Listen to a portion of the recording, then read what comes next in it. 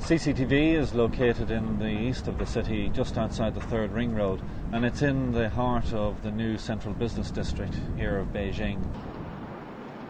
By Beijing standards, it is a relatively tall building at 234 metres, but actually it's not going to be the tallest building in Beijing, and that was never the exercise.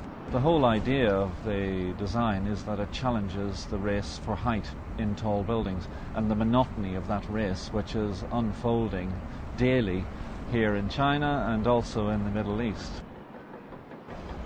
Well, the first moment I saw CCTV was when it was a 2-foot tall blue polystyrene model sitting on a desk at Oma's office in Rotterdam. When I walked into the office that day and met Rem and the rest of the team there in Rotterdam standing beside this blue foam model and talking about CCTV, it was just incredible to think that we were going to consider this. Of course, at the same time, and in being amazed by the model, I also knew that it was deadly serious. CCTV, unlike a lot of other buildings that we've done over the years with OMA, actually started as really a sculptural piece. The form was there from the beginning, and the design team had already established that the client's brief would work and fitted into a building of this shape. We quickly realized that the only way the building structure was going to be achieved was by turning the shape, the form of the building, actually into a single structure, into a single tube structure. So actually take advantage of the natural qualities of the shape and make that the structure. We just did a very simple triangular mesh over the entire surface of the building. So all 4 sides of the tower, but also in the overhang, the roof and soffit were all meshed, and the bases as well.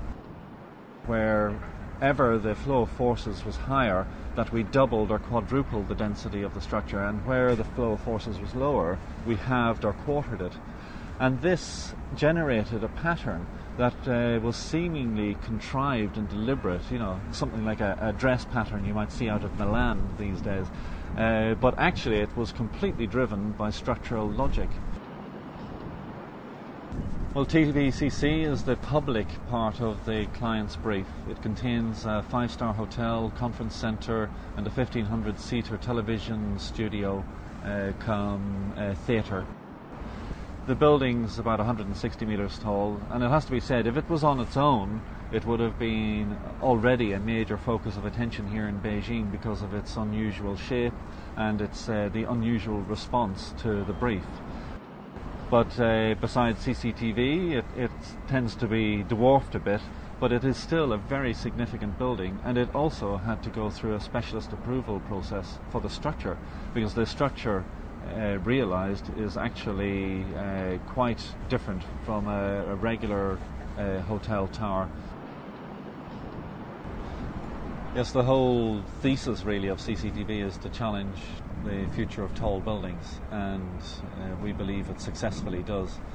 The building will allow clients, designers, developers, governments to question in their master planning, in their designs, in their economic evaluations of high density developments, whether there is actually an alternative to the skyscraper, because clearly the direction the skyscraper is going is unsustainable.